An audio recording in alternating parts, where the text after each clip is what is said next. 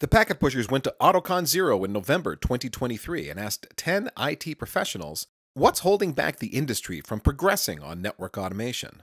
Ansible. That's my hot take. But I would say, again, I think it's a lack of view into lifecycle across a service you're trying to offer. Thinking about things as just, how do I get this config onto this box, is a very good small first step, but I think it's actually a small part of the entire thing. And so actually understanding the lifecycle of a service from all the way at the beginning to all the way when you tear it down is what I believe gets missed quite a bit.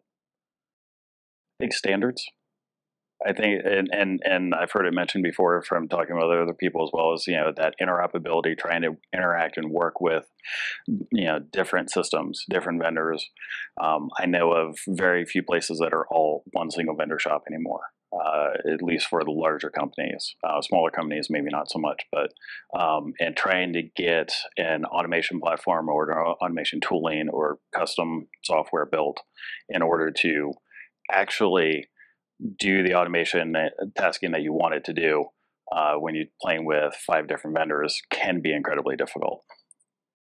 It's a tough question. It is interesting if we flip that around. So why has automation worked so well in cloud and systems, right?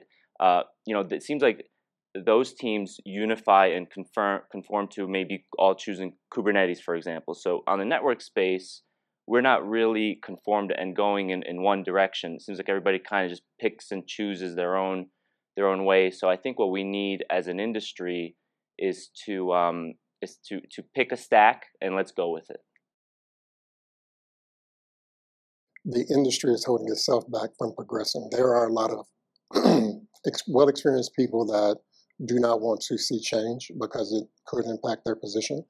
And even if it's a world where they get to move on and solve other problems, they don't necessarily want to see that happen. So I would think that the industry itself does not have the momentum within itself to bring about true network automation. I believe it's a combination. I believe you have some vendors who are really restrictive about their information on their devices. I think you have a lot of individuals who really don't want to embrace the opportunity in automation. They want to do it the way it's been done. So it's not any one facet, it's multifaceted. I think there are wildly disparate user populations. There are organizations all over the adoption curve. I do a lot of cycling, and it's easy for me to talk about how much easier it is to ride in a large group. But when you get strung out, it's very difficult to go as fast. And if we could get the laggers further along that adoption curve, we've got a bigger user mass to push vendors in a particular direction. Not that everyone needs to be a leader, but if you can get closer to the pack as a whole can go faster. Fear, 100% fear. Fear of doing it wrong. It's fear of breaking the network. It's fear of looking bad in front of your peers. It's just fear. And I think we've got to get past fear in order to really drive this industry forward. Yeah, I don't know if I want to blame the whole industry. People have been doing these things a long time. I literally configured my first router 30 years ago. And I did it via CLI. And it's still there, and CLI still works. And so, automation is another animal. And for someone who's a CLI jockey, it's not the same thing, and it's a little scary for some people. And so you need the right people in place to kind of drive this next level initiative. We, as an industry, will go forward, but it's not really, I'm not going to blame anybody for it. It's just new technology is hard, especially when something, listen, CLI works.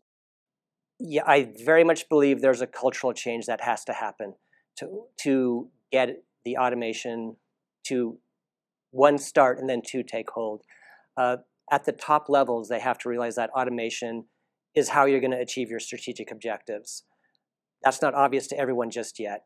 And at the engineering level, there's some resistance sometimes because cultural changes are hard, and automation, at its heart, is going to result in a cultural change. How you do your job is going to change. That rubs some people the wrong way, but there is a future coming, and it is automated. Much like we did with routing protocols, I cannot distinguish Cisco's OSPF from Arista's OSPF from Juniper's OSPF, unless, of course, they're using some Juniper special sauce TLV that someone else doesn't support. But the fact is, they're all intercommunicating. So that is both a transport and an application that have been married as a standard. At the application level, we've come up with all these transports and all these application layers, and none of them have been married. So everyone is free to do it whichever way they want. That is what's holding the industry back. Every single one of these vendors has to rewrite libraries every time a model changes, a JSON changes, a command line output changes. They shouldn't have to do that. And as someone who does automation, or if I was a vendor, I want to get information from a device the same way from every device, the same exact information. If I want an interface description, whether it's a Palo Alto firewall, a Cisco router, or a Juniper switch, I should be able to ask one question and get back exactly the same information every time. That's not what we have today. That's holding us back. If we want to be successful, we need to be able to make everybody be able to use the tooling, right? So that means footprint needs to be small, right? So you need to be able to have very small things that you can run on your laptop, right? And then you have to have capabilities that help you in various aspects of that automation journey. I don't believe we have to make or build a finished good, but it should be easy, small, consumable, right? So the other component that is missing is a bit of orchestration.